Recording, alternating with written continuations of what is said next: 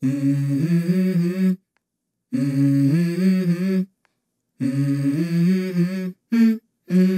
go. Queen's Park Rangers are second bottom for possession, cross success, and nobody allows more shots on target at their own goal than the Super Hoops do. Today in Sunderland, they would be inviting the team with the second best XG, who have fired off 78 shots at goal so far this season compared to Queen's Park Rangers' 38, to come and have a go at them. If QPR got forward today, it would be to engage a defence in Sunderland that has afforded one of the fewest clean chances to score than any other team in the division. Queen's Park Rangers, then, are a slow, passive side who should allow us lots of chances to score. So this match was only heading one way.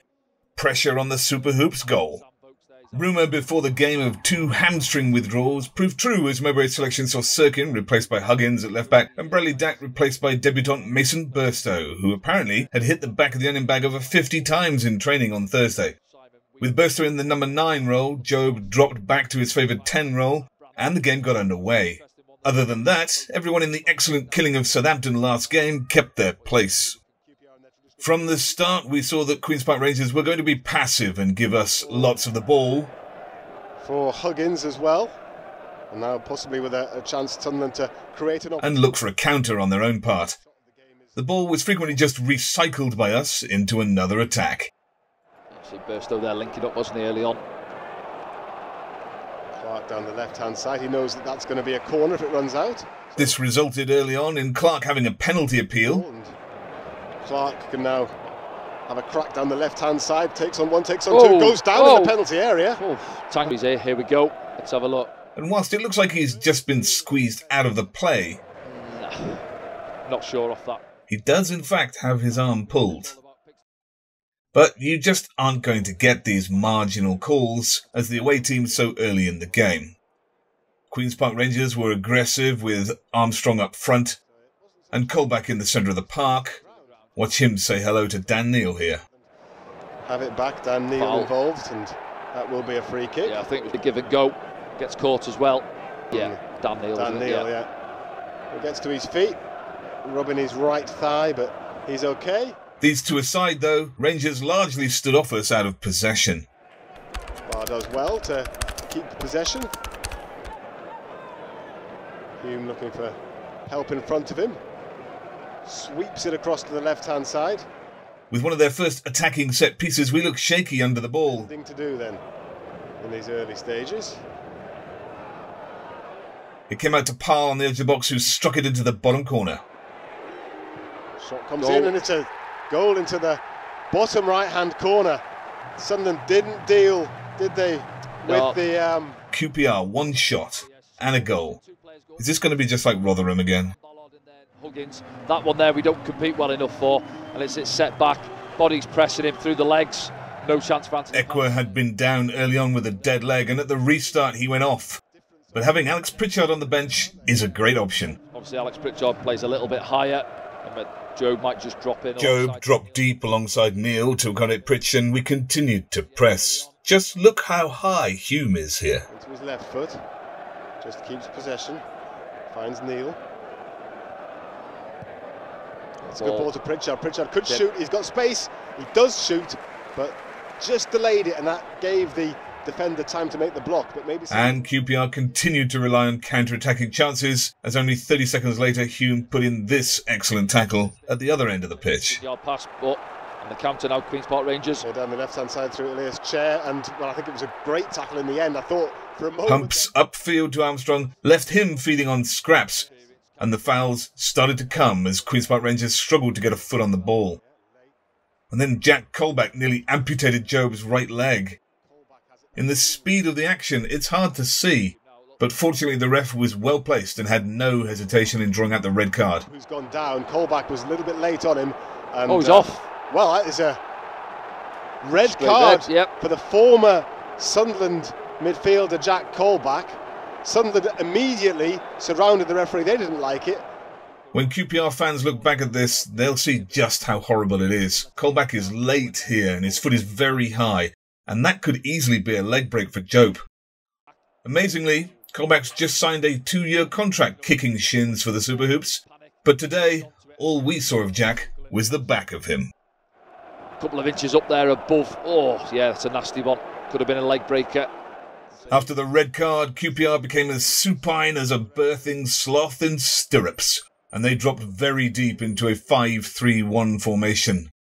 And from here to half-time, they gave Sunderland 85% of the possession. Now, it was just about making chances. And they came quick. Pritch put Jobe through with a lovely dink to the back post. Shot again. Ball in. And here's Burstow. There we go. And he scored. But it's ruled offside. Jobe Bellingham. It's Jobe Bellingham. We got his head to it. It was a lovely header as well. A beautiful ball in. But offside to Queen's Park Rangers. Let's have a look back now. Yeah, just a tiny. I don't think it is, though. Whatever happened to the attacker getting the benefit of the doubt? It's close. That is very, very close. Yeah, but it's certainly not aware of what their responsibility. QPR would pump the ball. Sunderland would recover and move comfortably through the thirds. That one there. Look at this. The movement of Burstow and Jobe dropping to receive the ball enables Sunderland to move smoothly up the field. Jobe out wide to Barr. And Trey Hume, who began with the ball, has it again. Only now, we're just 30 yards from goal, with all of the options in front of us. Clark. Good play from Clark. He's beaten his man. Then our fullbacks sat incredibly high as the pressure became relentless from Sunderland. There was so much space that even Luke O'Nien had time to play at being an overlapping centre-back. Compact in front of them, saying you're not coming through us, you're going to have to go out wide. Pritch and Jobe combined again. On the left-hand side, brings it back inside, and Pritchard clips it into the box. But Jobe hit an air shot. Opened his body out. He knew what he was trying to do, but just missed his kick. He's getting into good positions. Yeah, carbon copy, and just keeping an eye on Jobe. Lovely movement, comes away. With QPR limited in opportunities, when they did get the ball through a lost one here, they met Trey Hume, the master of the slide tackle. That one.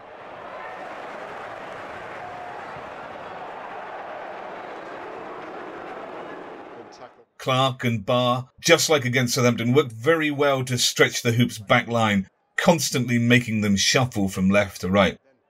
Barr put Jobe through with a great ball. Jobe was simply everywhere today, constantly breaking the last line to provide opportunities. He's not 18 until next week. It's amazing. Clark mesmerised their defence before shooting. Clark has been productive already this season in the Championship, and he's going to shoot with his right foot in terms of creating chances. But we had to be careful not to become Southampton in pushing forwards. Armstrong does well, just to give a little bit of respite to his team. They do commit. Chair broke, but it was poor. Hume goes to ground. And then again, we came. So we approach the final minute of added time. Can Sunderland get on level terms before the break? Again, it's Barr into the penalty area. Just look for some support.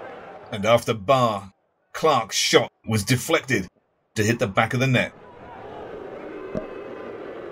Clark now, is he going to shoot with his right? He's opened the space up. He does drive it. And right on half-time, we were level. Silence the Queen's Park Rangers fans. I think it was deflected. Yeah, I think he struck it with his right foot. It doesn't really matter how it went in. Seeing how deep QPR were playing, Mowbray decided to press the advantage right at the start of the second half and took off a fullback for Patrick Roberts. If we have to break a deep line defence down, and we have all the ball, then let's have more creative possibility on the pitch. And Roberts would put pace on the ball movement as well. I love Mowbray's constant optimism. He is always trying to attack. And it just seemed like a matter of time. At a corner, Jobe and Ballard both beat their markers to rise first, and they aren't far from scoring here. And wow, two players, Ballard one of them, went up for it. It was a great ball. Barr and Roberts combined, showing the difference Roberts can make to the ball, shifting it quickly to make a chance for Barr. Barr now down the right-hand side, and he can drill it across the face of goal. Begovic does well. Yeah, does well there, Asmir, with his right foot, I think it is. Jobe's waiting behind him. See it back now, drills it low. Jobe coming in behind Asmir Begovic. And moments later, Roberts found Pritch in space with a quick pass.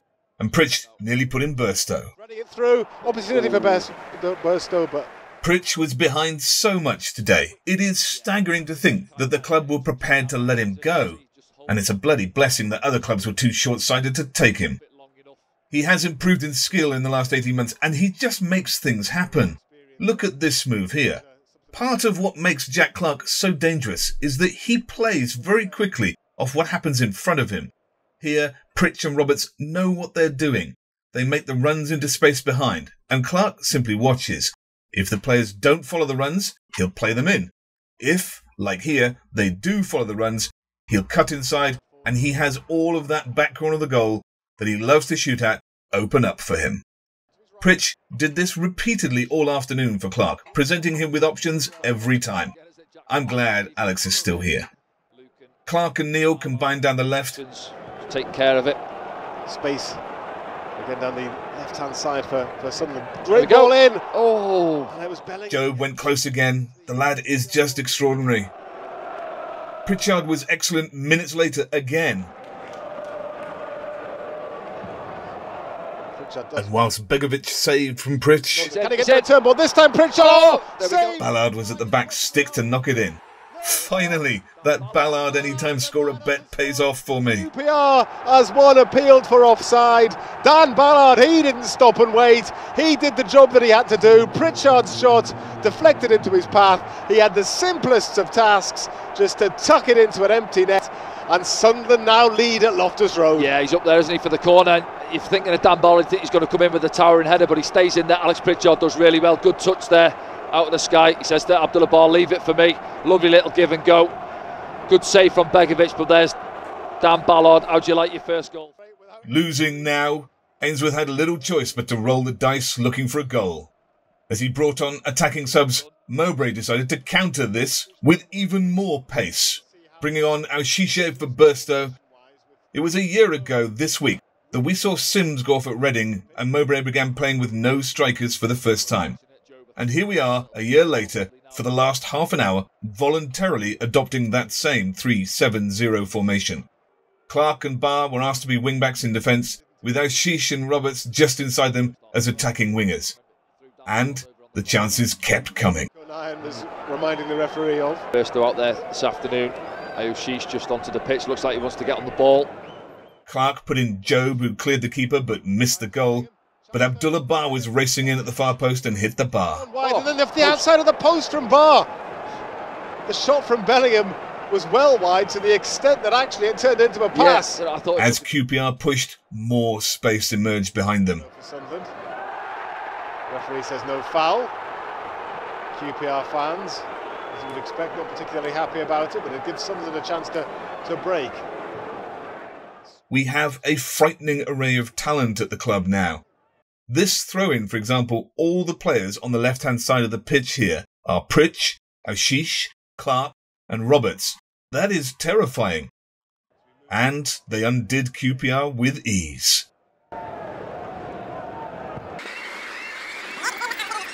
All marked up, Jake Clarke-Salter passes on Aouchiche to Osman Kake here. And that's okay, because he's guarding against the throw, moving the ball to the centre near the edge of the box and possible runners there. But when the ball doesn't go there, Kake has to meet Pritchard. And Clarke-Salter should really resume following Aouchiche here, but he doesn't. It's smart running from Aouchiche, and Pritch sees this pass just way before anybody else. It's a great ball in from Aouchiche, and Abdullah is there to smash it home on the half volley and wrap up the game. Ball in on the far post. Abdullah Bar. Abdullah Bar finish. Comes cruising in. Lovely ball in. The Sunderland fans go crazy behind the goal. Bar sticks three fingers in the air. It's 3 for Sunderland this afternoon, and surely it's game over. Yeah, you'd say so. And good play again. Alex Pritchard involved, and Aouchiche's been lively since he come on. Digs a decent cross out with his left foot. I think Jobe as it makes a run across the near post, and what a finish. It's not quite a half volley, it's on the up. It's on the rise, isn't it? And he gets over it really well, as you say, and no chance for Asmir Begovic. 3-1 Sunderland, and you'd imagine that should be game over. QPR heads will drop now, you would imagine. They only have 10 men. They're 2 goals down. Yeah, great finish that is. Jobe went off for Hamir at the restart, and we just needed calm heads to see out the game, with the furious Queen's Park Rangers having nothing to lose now. Think about him as well, getting himself into the box, gambling time and time again. He's playing up there a little bit more. And as the time drew up, more chances came. Barr and Roberts combined excellently again. Yeah. Roberts though, back to Barr. Barr the back heel. Roberts drilled left-footed. I don't know if Is there something in this pairing? or whether it just flashed wide off the boot of Roberts. Sit back, yeah. I thought we overplayed it a little bit there. Is it Abdullah Barr, a little back heel back into his path. Let's have a look now. Little reverse pass and a little chop back heel. Sits up for Patrick. Bang. No. Past the post. I think it's Kakai back there, isn't it? Got it covered. Nice interchange. Struck it pretty well, actually. Yeah, it did, yeah. Clark had a chance and QPR looked beaten now. Here's Clark. Can Sunderland get another? Into the box again. Jack Clark outside of the boot cross. Oh. Nobody quite. Pritch fashioned a goal for Hamir, but why he doesn't head here, I don't know. Hemir, oh man, he didn't go for goal himself instead. Oh. Was that a foul on Roberts? On Aouchiche, I should say. Not sure if it's offside. Yeah, as you say, Hemir. No matter, he got another chance minutes later. It's outside him. There he Here's is. Hemir. This should be number 4. Good save, Begovic, to be fair. Hemir got his And if he heads that at the floor, it would be a goal. Every time he comes on, Hamir gets chances with his head or with a decent shot and his running. The goals will come for him. He just needs to keep doing what he does. Just tried to head it back across him, I think, but still. The big centre forward in there, was he? 5 yards out, 6 yards out. Asmir, good save to be fair to him. But can't do so. Go. The referee decides to add no further time on. Last year, we struggled to break down defensive teams like this. Whether we were any better at that this year is going to be crucial to our promotion hopes. That question is unanswered by this game against 10 men, but it does give us reasons to be hopeful. Today was an excellent win, where we could have scored 5 or 6. No matter. That's 4 unbeaten now, and only 1 goal conceded in those games. On to Wednesday night and Blackburn Rovers. I'll see you next time.